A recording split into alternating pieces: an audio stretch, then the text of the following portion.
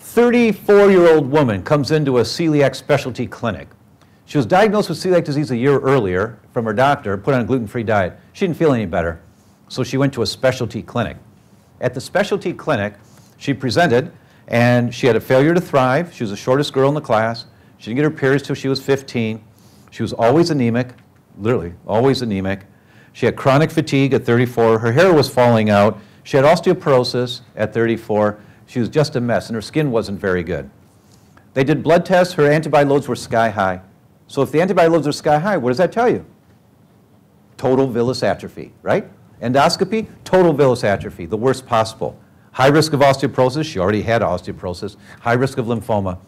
Madam, you must be gluten-free. I have been for a year. Completely? Well, you know, I had a piece of cake about 6 weeks ago and a couple of croutons on a salad maybe. No, completely. She said, okay. So she went completely gluten-free. Comes back a year later. Her blood tests are now high normal or just over in the high range as opposed to sky high.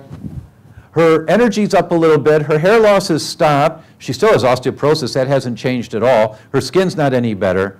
And her cycles were still bad. Blood tests, high normal or just over. But the endoscopy, still total villus atrophy. Still, a year later. Madam, you must be gluten-free. I have been gluten-free. Completely? Completely. And they scanned her. She had been. They checked her diet. She really had been working on it for a year. That's why she had some improvements. And they were about to call it refractory sprue, which means, well, ma'am, it's a fancy word meaning we don't know. But it's refractory sprue, right? And then a really sharp doc said, Madam, are you a religious woman? She said, I go to church every day. She was a nun in street clothes. It was the communion wafer. Madam, you must give up the wafer. I will not. God would not allow it. Sorry, we can't help you. So she left. And they wrote the paper, 1 milligram of gluten a day keeps the mucosal recovery away. A case report. Unbeknownst to them, the bishop made her go gluten-free. She came back 18 months later. She was radiant. A full head of hair, energy like she had never had in her life, an entire new lease on life. I'm not exaggerating. Entire new lease on life. Blood tests, low normal, everything normal. Endoscopy, completely normal. So then they went to the bishop. They got a wafer. And you know how they break it to serve a person? So they took pieces of the wafer to see how much gluten's in the wafer. And what did they find?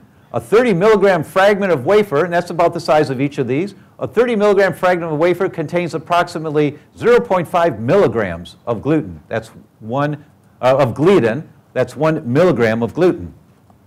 How much is that? Cut a thumbnail in half. Cut it in half again, that's a quarter. Cut it in half again, that's an eighth. An eighth of a thumbnail is 1 milligram of gluten. That's how much it took to give her total villus atrophy.